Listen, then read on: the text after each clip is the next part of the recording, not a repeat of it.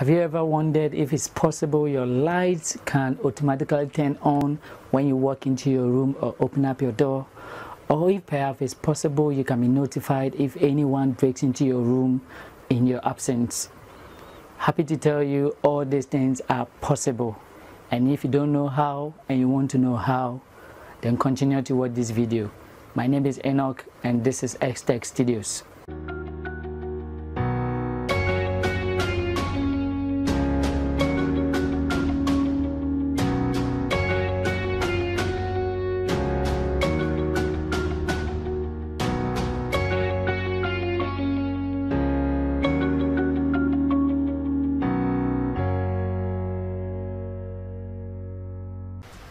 Alright, so in this video we're going to use the Wi-Fi wireless door or window sensor from Sonoff.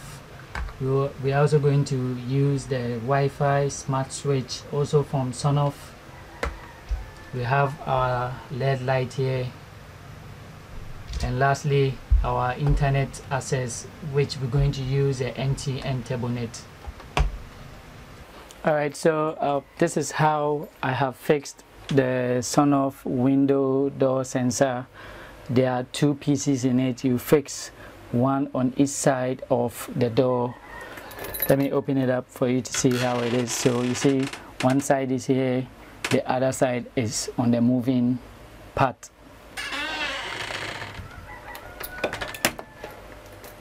Alright, and this is how I fixed the Sonoff wireless smart switch. Fixed it to a cable going to the main socket, in between with a Sonoff switch up to the lamp holder where I fixed the LED light. Over here I have my Sonoff smart switch and my window sensor. I've already linked these two up to the Wi-Fi router that I showed you earlier on from MTN, the MTN TurboNet.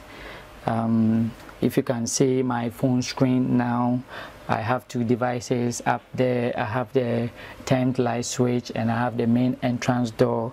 The tent light switch is the Sonoff switch and the main entrance door is the window door sensor.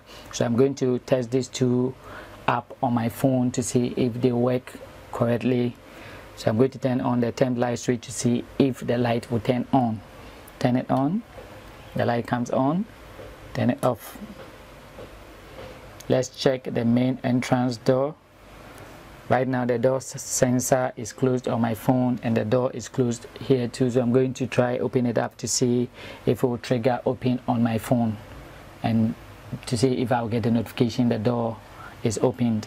So I open it, the door sensor also gets open and I get a notification that the door has been opened.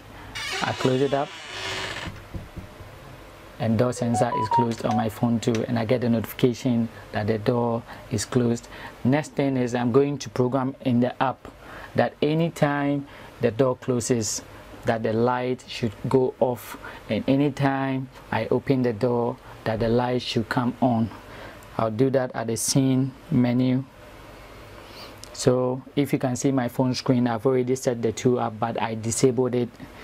I have the door closed, light off condition. I have the door open, light on condition. So I'm going to enable them now.